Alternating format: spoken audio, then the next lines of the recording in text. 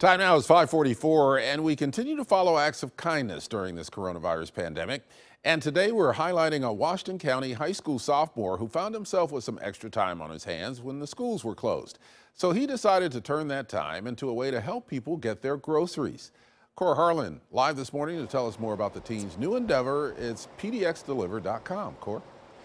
Good morning, Ken. You know, the young man you're about to meet started out here by helping his own grandmother get groceries. And he went to the store to get grandma's groceries.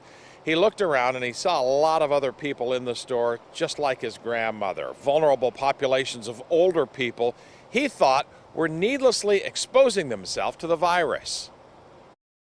Before he knew it, Neil Jane, a sophomore at Westview High School, was going to the store and picking up and delivering groceries for a broadening circle of people beyond just his grandmother.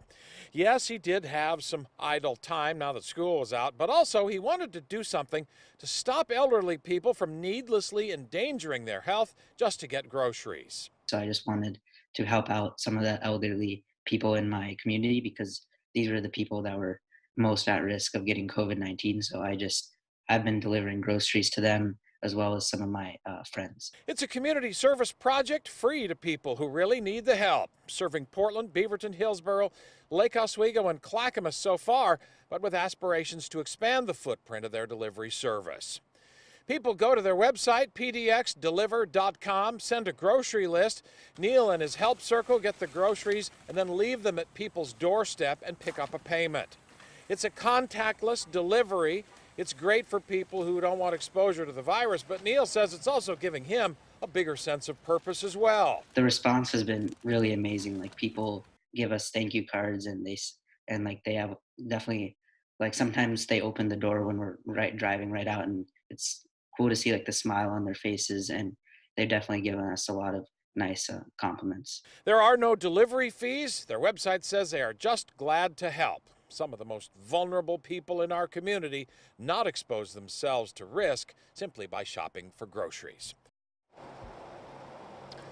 Boy, what a great sense of consciousness for a sophomore in high school. A kid has got his act together there. It is pdxdeliver.com. And it is, as I mentioned in the story, it is primarily, Ken, for people who are in that vulnerable population of people, elderly people essentially.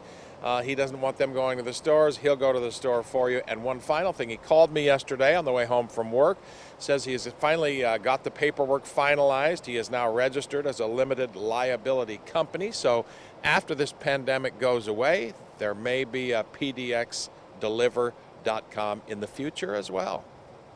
Yeah, great idea and a great service. You really have to tip your hat to that young man. Thank you very much, Cora. Well, today Pizza Hut is